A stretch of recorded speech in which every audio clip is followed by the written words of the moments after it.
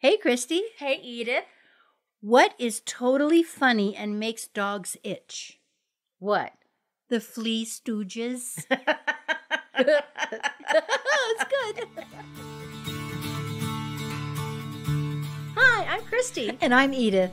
We're backyard gardeners from Colorado. And neighbors. And friends. These days, gardening has gotten very popular. And we've noticed more and more people picking our brains for tips and troubleshooting about gardening. We're not experts. We just learned a lot about gardening from the mistakes we made along the way. So welcome to Upside Down Tulips, a fun podcast that celebrates gardening gone wrong. Upside Down Tulips.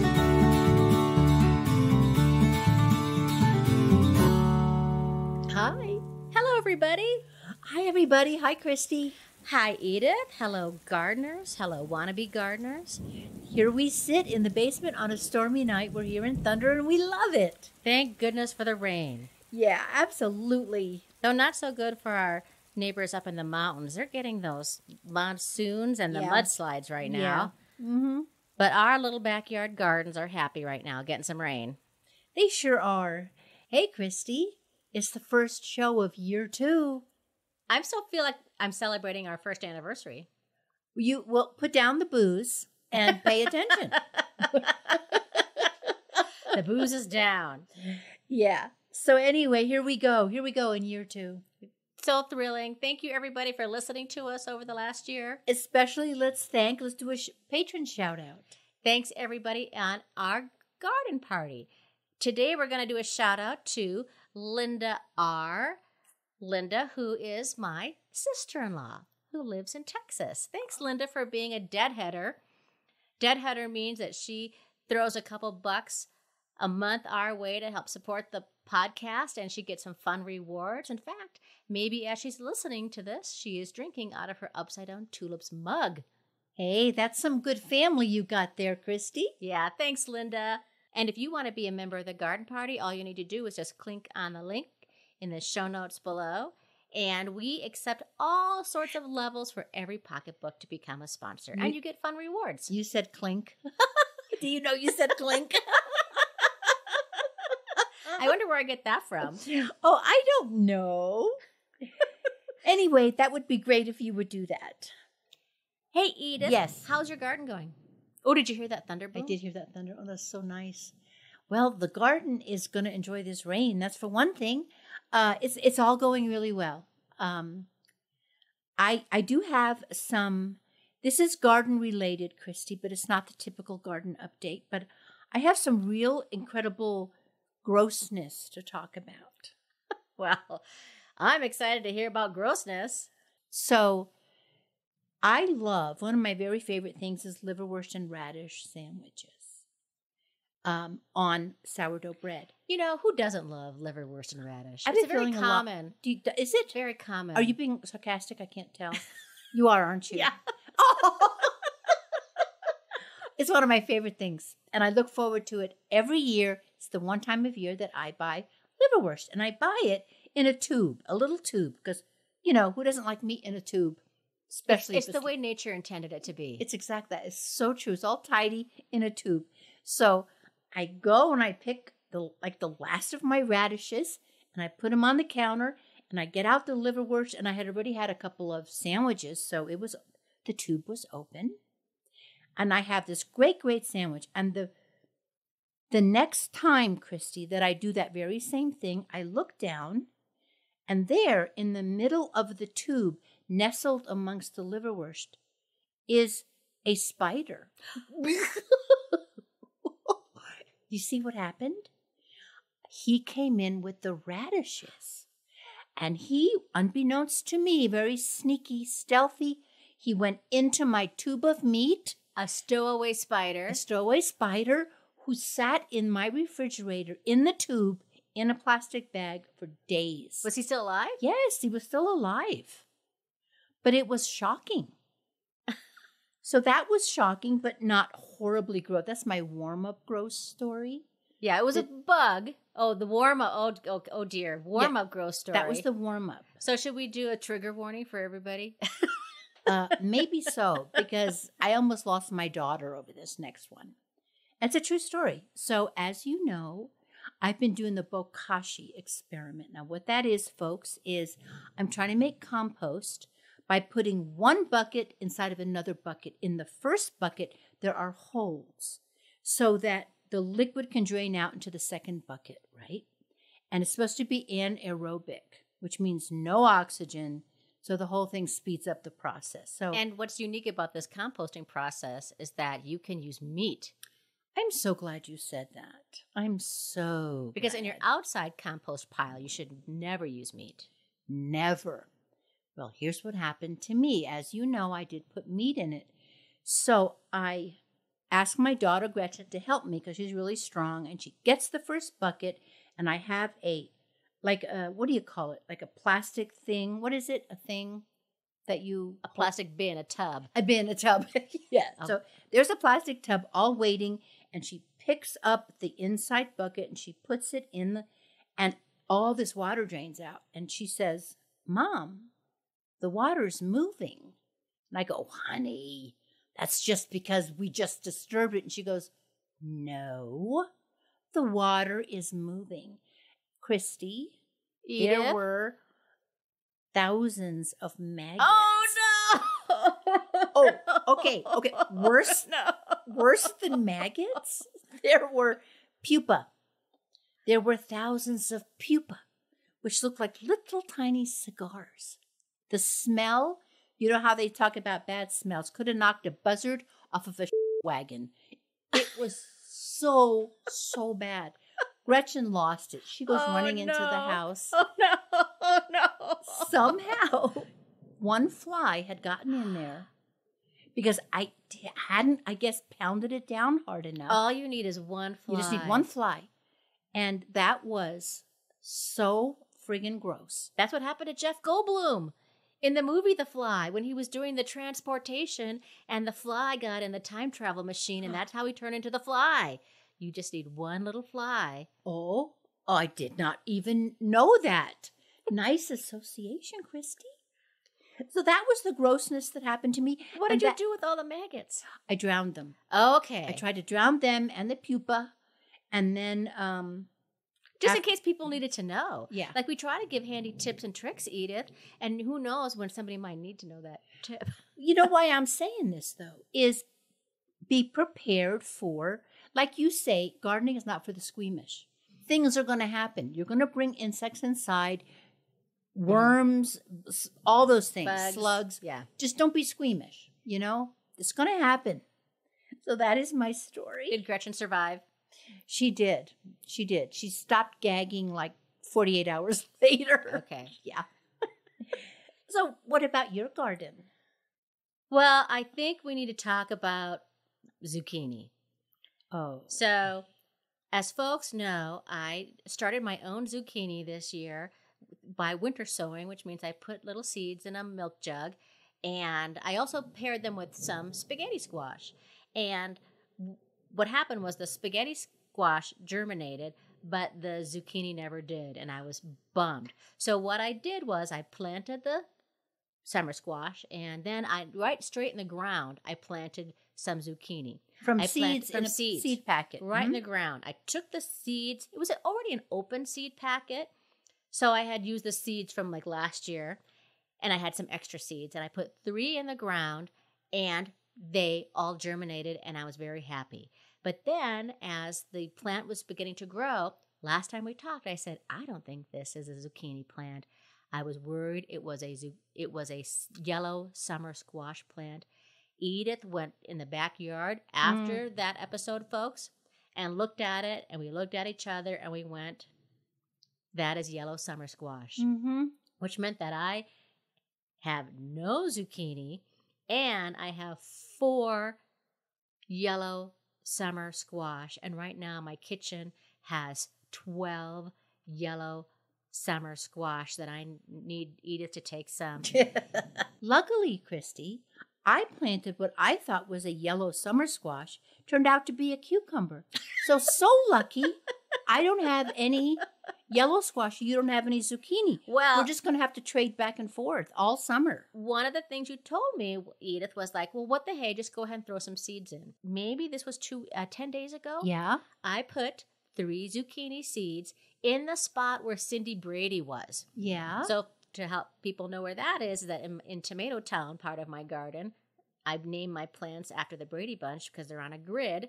And Cindy Brady was a Roma tomato plant, and she was dying, had some sort of fungus. I ripped her out, and I threw her in the garbage, not the compost pile, because it has a fungus on it. So you always want to throw those plants out in the garbage. So I'm calling this little spot Cindy Brady 2, I guess. And guess what? Did it germinate? It germinated. They've all germinated. And not only that, but the first true leaf is up on them. So when a plant comes up, it'll send the first 2 leaves are sort of like the things like baby teeth. Yes, baby like teeth. baby teeth. But now the first true leaves are coming up. The question I do not know is it a zucchini? Or did I just plant more yellow summer Because squash? it was the same exact seed packet. Seed packet. Yes, and so I don't know what happened with that seed packet. Did I get yellow summer squash seeds in there? Is there a mistake in the seed packet? Christy, I do not know. It's almost impossible to tell when they're young what is what. And I've been seeing this all over on Facebook, on gardening, gardening groups. Mm-hmm. This is happening to everybody. So Really? Misidentified? Misidentified. Things, whoa, Whoa, thunder. beautiful thunder. Yeah. Things just not coming up that you thought were going to come up. Well, I guess we'll find out. Now, this is what I think we should do, Edith, though. Yes. Is because 2 of these yellow summer squash, they're kind of far apart from each other. Uh-huh. And I think I can dig it up. Okay.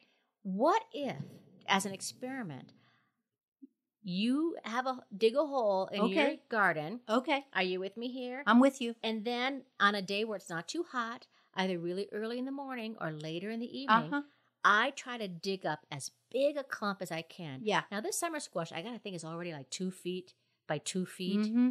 and it's full of blooms. But I have 4. I can sacrifice 1, and if it doesn't work, but I will do a big clump. You live 3 blocks away. I can, I'll hop in my car. No. Race it to you. No. Don't hop in your car. Get an ambulance. It's faster.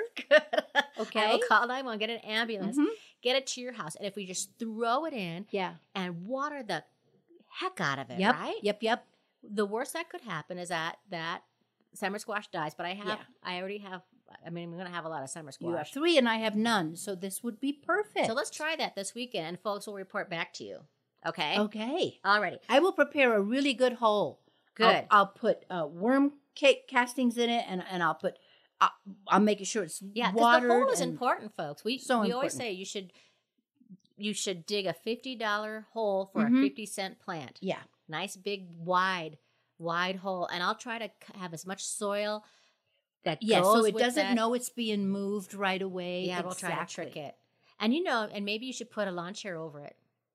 Oh, that's a great idea. I have a lawn chair. Do you have a lawn chair? I have a lawn chair. Because the lawn chair will shade it in these hot July days. Oh, that's really a good idea, Christy. Okay, we have a plan for the try weekend. That. Okay, now I want to tell you this also, Edith, that I was out in the yard and my husband says to me, What's that over there in the flower bed? And we looked at it, and that was a little skull. What?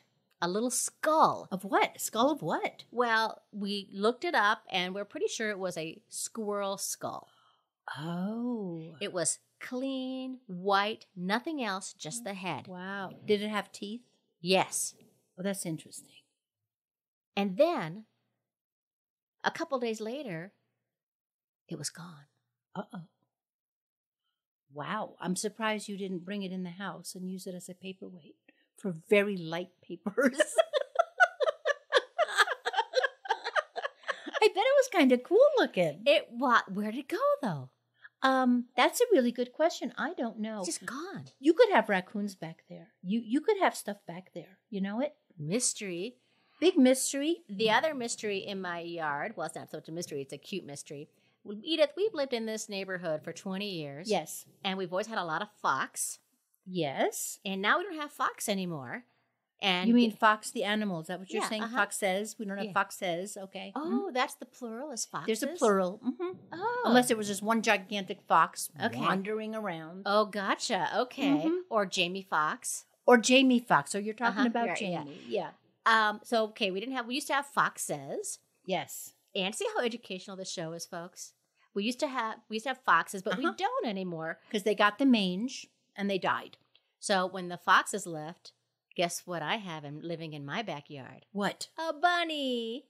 Oh. I haven't seen a bunny in my Oh. yard this whole 20 years. Wow. And I think that's what was chewing on my cauliflower earlier. I bet So that means that next year I'm going to have to get some cloches to cover up the... You know, Mhm. they like grass and they like young little seedlings. Yes. So I'm going to have to rethink some of my early growing. You know, I ran into somebody who also lives in Wheat Ridge who has foxes in her backyard. I think the foxes are coming back, which I'm really, really glad to hear. Well, I'm kind of attached to this bunny now, so I don't want anything to happen to it.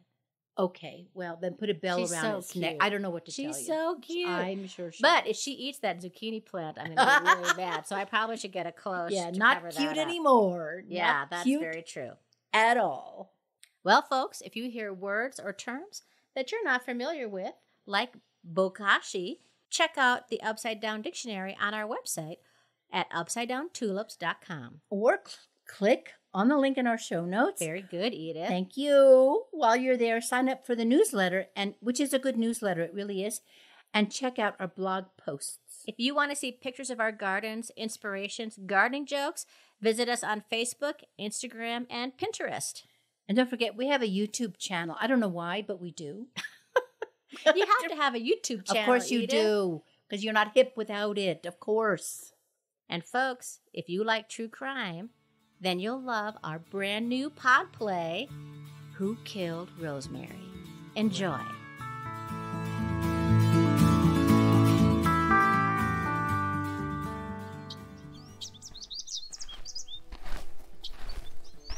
I'm walking down a tree-lined street. It is an ordinary summer day in an ordinary suburb of Denver, Colorado. The air is like a sober Harry Styles, thin, hot, and dry. Everywhere, people are out walking their dogs, drinking craft beer, and arguing over who was the best quarterback of the Denver Broncos. John Elway. Peyton Manning. I like Tim Tebow. I come across an ordinary house where an ordinary woman sits on an ordinary front porch. She gestures in an ordinary way to the backyard. But this is no ordinary moment. I walk to the backyard. At first, it looks like an ordinary backyard. There is an arbor and a peach tree, a fence with a grapevine, a vegetable garden, about 127 heads of lettuce. And then I see her. She is smaller than I imagined. Right away, I could tell somebody cared for her. Somebody fed her, gave her water, made sure she stayed warm during the winter. Somebody loved her.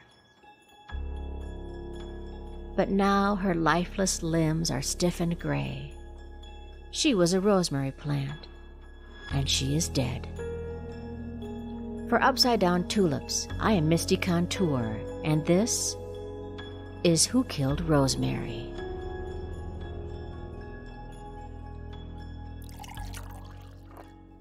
Edith pours me a cup of coffee.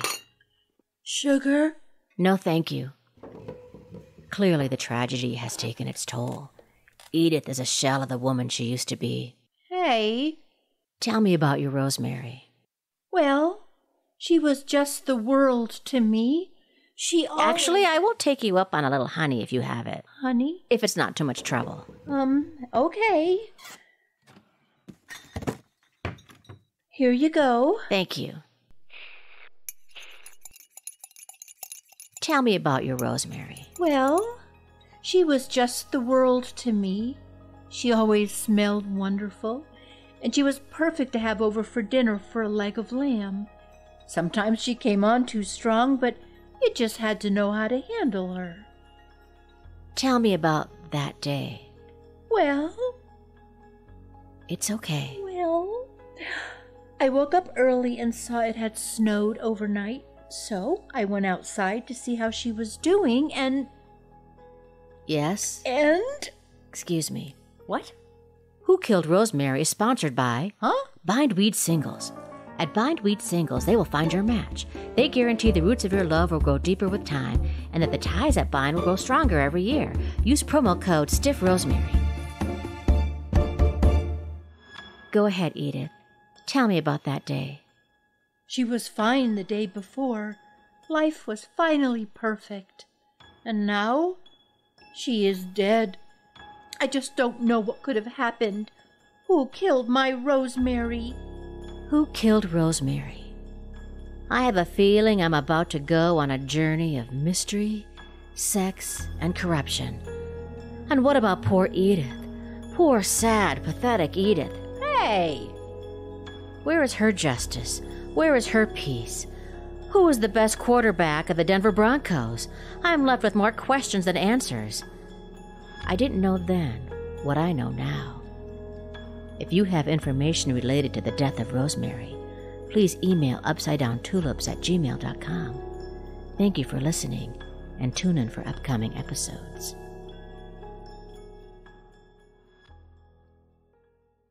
So, here's our topic this week. It is what we learned from each other. Yes, the top 10-ish things we learned from each other over the last year. We made it really clear we're not experts. We are so far from experts. We're not master gardeners. We're none of that stuff. So we learned so much from each other. So perhaps, Christy, you would like to start what you learned from pathetic Edith. Maybe you could start with that. What did I teach you?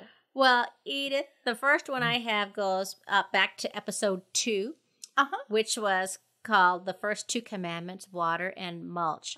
And you introduced me to a new type of mulch called Soil Pep. And folks, this is a type of screened bark material that's called bark fines. In other words, it's 3/8 of an inch or smaller. So it's different than what you're going to find at your big box store when you get the bark mulch. It's really fine. And not only does it provide organic nutrients, Edith taught me, to improve your soil structure, but it's also used as a main ingredient in container mixes, in greenhouse mixes, potting soils, and it is great to use as bark mulch or as a top dressing for anything in your garden. And Christy, because it's so small, the pieces are so small, it quickly becomes part of the soil, which is what we want, which I do use the bigger stuff, but that is going to take years to what do you call, crumble, disintegrate. Yes. I don't know, whatever. But the Soil Pep works quick. Well, thanks for teaching me about that, Edith. I used to use regular bark mulch, even in my vegetable garden as a mulch. And then I used to use grass clippings. But I used to have to wait for the couple mowings of the lawn to get the grass clippings. Yeah. So I had enough. And this I was able to apply right away. And a big bag cost $5. So I just bought a bag of Soil Pep from our friends at Southwest Gardens. I just bought a bag and applied it, and it's perfect in this heat. And I need to reapply it again because, as we talked about in our July punch list episode, now's a great time to reapply mulch. Yeah, when it because gets it's hot just like hot this. and hotter. When it's hot and hotter like this, and I don't know about where you are, but a lot of parts of the country are not getting a lot of rain. You want to make the best use of the water that you do put in your garden. And one of the ways to protect it is to mulch. Well, I'm a huge fan of it now. Thank you so much for introducing me to this wonderful product. Well, you're so welcome. You introduced me to something I have never even heard of. The first time you said it, I thought, why is she talking math? This is crazy. And it's the grid system. It's how you plant. And we talked about in episode 15, you talked about how you have squares out there and you plant things in a square like a grid. Square foot gardening. Square foot gardening. That's it. And you know what really impressed me the absolute most about it, Christy, was how close you can plant your plants together. Like I look at the seed packet and it says, plant broccoli like 2 to 3 feet apart. So I do that. Well, you don't have to. Mine are pretty close. Yours are much closer than that. And maybe that's not good. I don't know. But I always get broccoli. You always get broccoli. See, that's the thing. I don't get any more broccoli than you do. So somehow it's really working. And that was really big for me, that maybe I can make better use of my space by using some of the principles of square foot gardening. Oh, cool. Well, Edith, you taught me in episode 26 from the ground up about how I can homemade do my own soil test. So I've been living in this garden for 20 years, had never done a soil test, and I never knew what it meant to have loamy soil, which is people are always saying, you should have loamy soil, and what does that mean? Mm-hmm. And that loamy is a mix of clay, silt, and sand. Mm-hmm. And you want an equal measure of all three, but how do you know if you can do that or not? Well, Edith taught me a soil test, which is all you need is your soil, water, and dishwashing detergent. And you put them all together in a jar, shake it up, and in 1 minute, the sand will settle. In 2 hours, the silt will settle. And in 48 hours, the clay will settle on top of that. And then you measure it. Because it's in 3 levels. Mm-hmm. Yeah. And you want equal parts of each, and that is what makes it loamy, which is what you want. And then you know what you need to add to your soil. Yes. And more details for this soil recipe, and also to find out if your soil is alkaline or acidic, is on our website. Yeah, and that's important for what you want to grow. That's important for planning. And thanks for sharing it with me, Edith, because I never would have known to do that. It's really interesting, and I'm excited to try actually different parts of my yard, because I did the vegetable garden, but of course there are parts of my yard that are more sandy and more clay. Mm-hmm. So you actually have a beach out there. It is so cool. It's unbelievable. You just live in such a high-toned neighborhood. So listen, Christy, this is one of the absolute coolest things that you do, and you do this for everybody, and I didn't know how easy this was to do. You will dig up an entire flower. In fact, we were just talking about this with the yellow squash. You will dig it up, root ball and all, and you'll put it in a bag, and you'll fling it out into your yard and give it away to people. I had no idea how easy it was to move large plants. I thought they had to be teeny tiny. And I just put it in a little plastic, Target bag. And you wet grocery it on the store bag. bottom, right? You keep Yeah, it moist. So you can give stuff away. So Christy, what I love about that is you hate to throw plants away, healthy plants. So you just post somewhere that they're here and people come and just take them. I had somebody this summer who took some of my lamb's ear, and folks who are been gardening a lot, that lamb's ear is nice, but it can get a little invasive. And usually you'll if you have a little bit of it in a couple of years, you will have a lot of it. And there was somebody who I said, I'll take some lamb's ear. I said, how much do you want? She says, how much you got? I said, I can give you a couple garbage bags full. She took it all. She was so happy. And I was so happy because I wasn't wasting it. So we're going to find out if that works for vegetables as well when they're that big. We'll find that out this weekend when we move That yellow summer squash, yeah. Yeah. And we'll report about that next week. That's important. That's a biggie. A couple weeks ago in episode 48, when we were talking about this is July and we love hanging with our gnomies. Yeah. Edith, you shared about how important it is to take the suckers off a tomato plant. I learned that from you. I'm really grateful for it. That if you take the suckers off your tomato, the plant will spend more time and energy into growing the beautiful tomatoes that you want. So, folks, Edith taught me that if you see a juncture between 2 branches and you see a leaf growing, pinch it off. That's the sucker right there. Mm-hmm. I don't know why it's called that, but if you ever see a tree that has all this stuff growing at the base of it, that's also a sucker. You don't ever want them on anything, I don't think.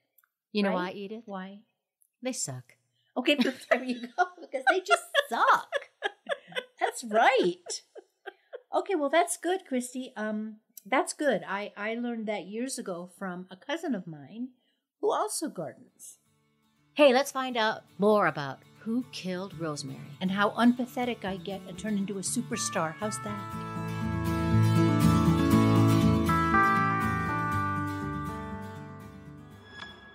Previously on Who Killed Rosemary. The air is like a sober Harry Styles, thin, hot, and dry. Well, she was just the world to me. At Bindweed Singles, they will find your match. She was fine the day before. Life was finally perfect. And now, she is dead. I just don't know what could have happened.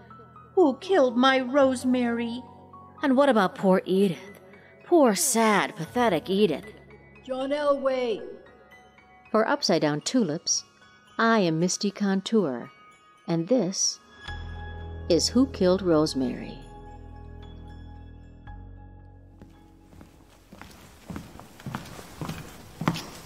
I'm walking to the Jefferson County Extension Office where Rosemary has been taken. Each county in the United States has an extension office that works closely with experts from universities and helps provide information about gardening, agriculture, and pest control. I'm hoping someone can shed some light on who killed Rosemary. Rosemary was lying on a table. Beside her is an ordinary woman. As she examines Rosemary, I could see she has chipped nail polish and dirt under her nails. Like the gardener hands treatment offered by Phoebe's Phenomenals. Everyone who is anyone is gardening these days. Even if you don't garden, you can look fashionable without all the digging, pulling weeds, hoeing, and raking. At Phoebe's Phenomenals, they had the latest trends to help make your manicure stand out. Use promo code PatheticEdith.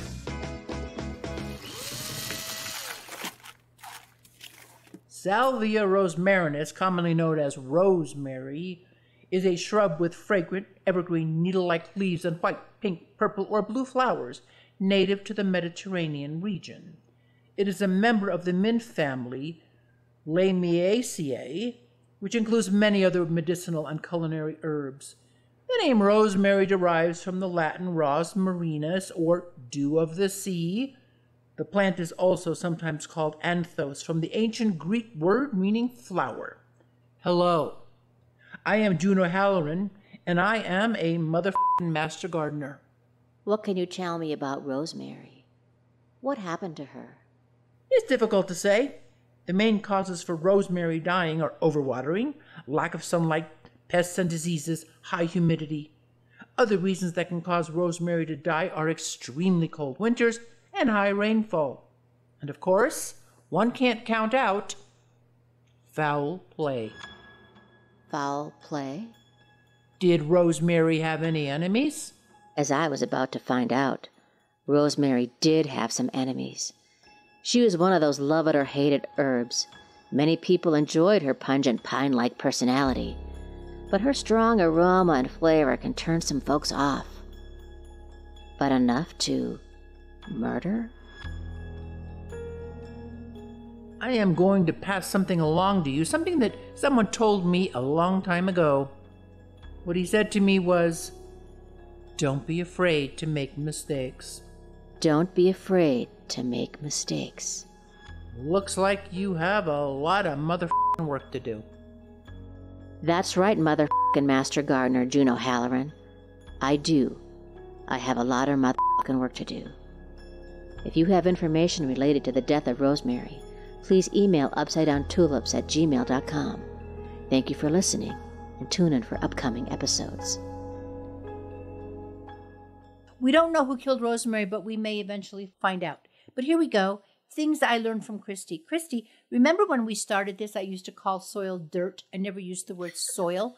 I didn't like the word soil or moist. Yes, you didn't like moist soil. There was something about the oi sound that was challenging for you. Christy, I was so wrong. I was so wrong. Dirt is dead. Soil, and the different kinds of soil I learned about from you. Seed starting soil is different from potting soil, is different from topsoil. In episode 18, which is Good Garden Tools and Hacks That Don't Blow, you mentioned that your favorite garden tool was a type of weeder. And folks, maybe it's about a foot long and has a really good size handle. And the tool itself is very long, and it has a pointed tongue like a snake. And Edith used that to get way into the soil because you can get in real deep and pop out weeds. And then the very next episode, episode 19, something old, something new, something bioengineered, Edith gave me one. And I had the chance this spring to finally put this weeder into use, and it is fantastic, Edith. Isn't it great? It goes into the soil like butter and pops out weeds. I've also used it for other things too. There was a section of my lawn that I was scooping away. I do that, folks. I have a lawn, but every year I scoop more and more away so I could have more plants. And getting grass out is not fun. No, that's hard. It's really hard. It's a lot of work. We don't use chemicals. If you want to get rid of grass using chemicals, you're going to have to find another podcast to listen to. So I was doing it the old-fashioned way of digging it up. And I tell you, that weeder was so good because I could get a pitchfork in there and get it started. And then I could get down, and the weeder would really help lift up the turf of it. So thank you so much for introducing me to that weeder. Okay, so the biggest thing I learned from you, and I think the biggest thing our listeners learned from you, because this is such a heavily downloaded episode 25, is winter sowing. I have winter sowed things, which, folks, is a method of starting your seeds in January or February in milk jugs. Outside. And then they will germinate when they're ready. And it doesn't matter what zone you're in. No. We're in zone 5B. It snows in the Denver metro area in January, February. Yes. And I have grown things I never knew that I could even grow. Foxglove, my favorite flower.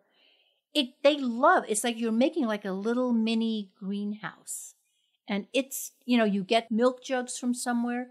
And so it costs basically nothing. You put soil in it. And you're recycling. So I thank you ever so much for that. That was great. Another tip I learned from you, Edith, is that I don't remember which episode you mentioned this in, but when seeds are germinating, and you have 2 or 3 seeds that you put in its little spot because you just don't know the germination rate. Right. And just say all the seeds come up. Just say 2 of them come up.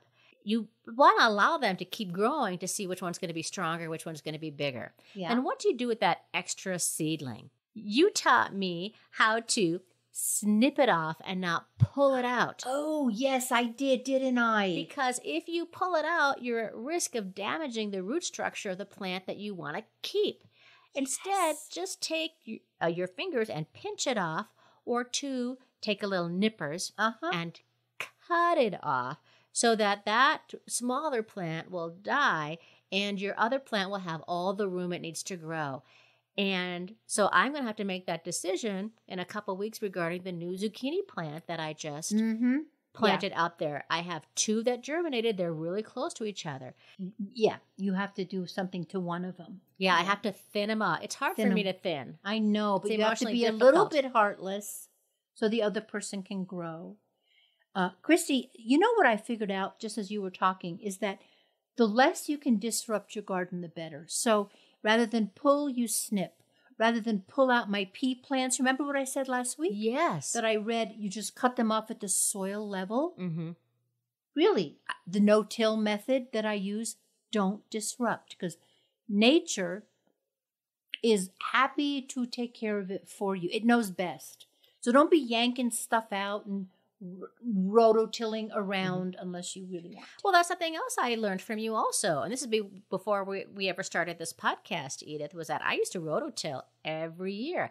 I thought that's what you were supposed to do. And then one day we're in my backyard drinking coffee and you said, yeah, I don't rototill anymore. I've heard that it really disturbs the microorganisms. And I went, oh, that's really interesting.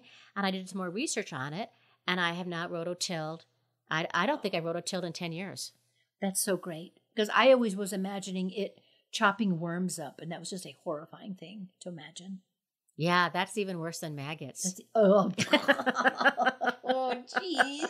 Call back. Woohoo! Oh, 2 points for Christy. Excellent choice. Do you think worms, when you cut them in half, they grow back? Do they grow back? That's what I've always heard.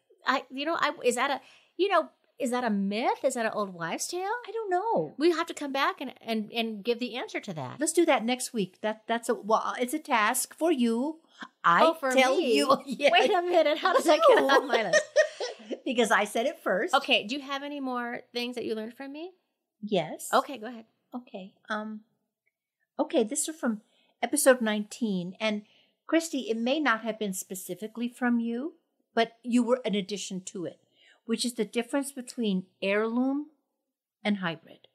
You knew a lot more about that than I did, and that was absolutely fascinating. Especially when people think that hybrid plants are GMO plants, which they're not. No, they're not. They're not at all. Totally different. It's a hybrid plant is just a plant that has been pollinized by a gardener and bringing out the best attributes of what that plant is. It's not genetically modified at all. In fact, your backyard gardener cannot get GMO seeds. Right. If it says GMO free on it, Yeah. It's like, duh, of course it is. Okay, thank you. But what is so great about this is that a hybrid, which for a while I thought, exactly, Christy. I thought, I'm not getting a hybrid. I just want heirloom. I want organic. A hybrid is organic. It's just that a scientist, a gardener, has taken and made this tomato plant, for example. He's going to bear fruit sooner, or he's going to be more resistant against disease. That's the reason to buy a hybrid, which you have done this year in your tomato town. All my tomato plants are hybrid, except for Cindy Brady. And look what happened to Cindy Brady. Is that right? Yeah, that was the Roma tomato. I've got a fungus that I need to do hybrid tomatoes for about 3 years to let this fungus move away to somebody else's yard. Okay, now we know. No, you would never do that. Moving it away. Just send the Japanese beetles somewhere else. Right. I have one more thing I wanted to share. That's something that you taught me, Edith. And that is about episode 45 when we were discussing here is the poop on fertilizing your garden. Uh-huh. And you taught me a lot about Miracle Grow, the blue stuff. Now, friends, I've used Miracle Grow for 20 years. I don't use it in my vegetable garden, but I sure use it in my flower garden. And I would use that shake and feed stuff that you can get at the big box store, and I'd shake it out every spring and put it all over. And what I learned from you is that Miracle Grow has lots of downsides. And the problem is that the nitrogen is derived from this synthetic ammonium and water-soluble nitrates, and that produces chemicals that are harmful to the microbes and all forms of life in your soil. And it'll get into the groundwater eventually, which is what is happening all over the world, which is exactly what we don't want. Now, I know you use a lot of organic fertilizer. Mm-hmm. It doesn't mean that I still can't use synthetic fertilizer. There are some good synthetic fertilizers that are organic, made from real materials. It's a little bit more expensive. Yeah. But I have to think about, what about my little backyard? And how do I want my backyard to be? And I think my backyard matters. And so I'm reconsidering using it next spring. I'm not going to use it in my flower bed. I use it in my house plants, in the kitchen, in my house. But I'm also going to reconsider how I use it in my house plants too. Until I started doing research, Miracle Grow is ubiquitous. It is everywhere. Never occurred to me it could be bad until I started doing some research. Thank you, podcast. Thank you, Christy, for talking me into doing this podcast for a year and 1 week. I've learned so much from you. Thank you, Edith. Thank you, Christy. I've learned from you. I've learned from readers and listeners who write letters in, and I've learned from the internets. Thank you. Edith, it's that magic time. Could it possibly be mailbag time? Ring, ring. All right. What do we have this week, Christy? This is a letter from Paula from Florence, Colorado. Mm-hmm. Hi, Christy and Edith. Hi, Paula. Here are some things I learned this year. Stuff that was going wrong that I now understand.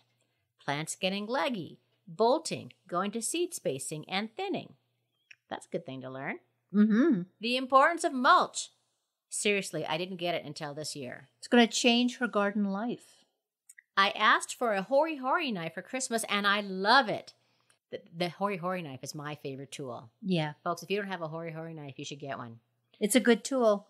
Next to add to my toolkit is one of those weeding tools. I know, right? The weeding tool with the snake fork tongue. Yeah.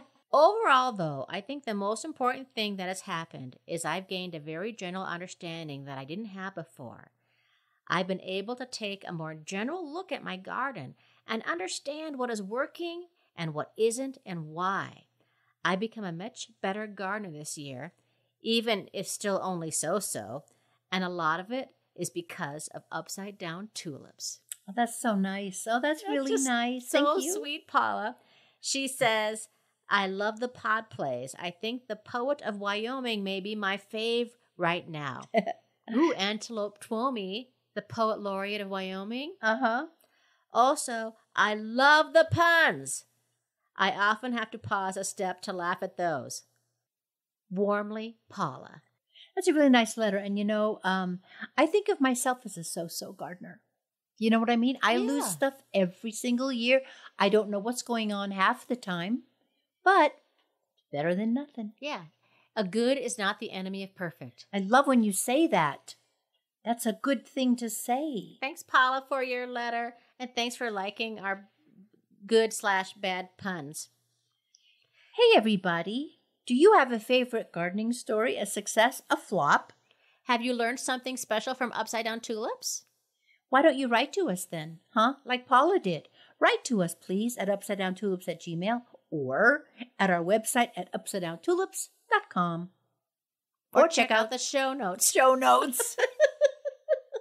Or check out the show notes. Show notes.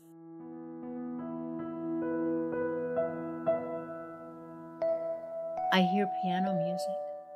The lights have dimmed. Is that incense I smell? I think it's time for inspiration. If you feel useless today, remember, somebody is working as a lifeguard at the Olympics. How'd you like that setup? Yeah, that was great. I got that from the internets. Twiddling their thumbs. Uh-huh. Nobody is useless, folks. If you're listening to us, you're not useless. We're grateful for you. Thank you for listening. We are Edith Weiss and Christy Montour Larson. And if you got some laughs and some value out of Upside Down Tulips this episode, could you do us a favor? Please do. Hit subscribe, like, or follow button on wherever you listen to your podcasts. Thanks so much to Denise Gentilini for composing and performing the Upside Down Tulips theme song. You want to hear more of Denise's music? Go to denisegentilini.com, or you can find that link at upsidedowntulips.com. And a special thanks to our local nursery and friend of the show, Southwest Gardens. Join us next week for Help! What is wrong with my tomatoes? We'll help you figure it out if we can. Don't forget, if you make a mistake, your garden will forgive you. Upside down tulips.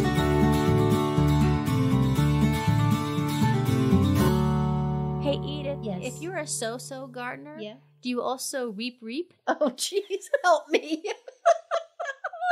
Oh, help me with the puns.